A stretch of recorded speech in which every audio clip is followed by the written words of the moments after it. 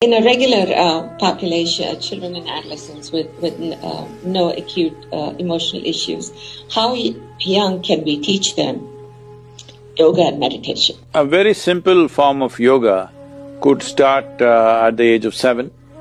We have children's programs like this, well-structured children's programs. But there are other ways to teach yoga when they are 2-3 years of age. That is simply by using certain sounds.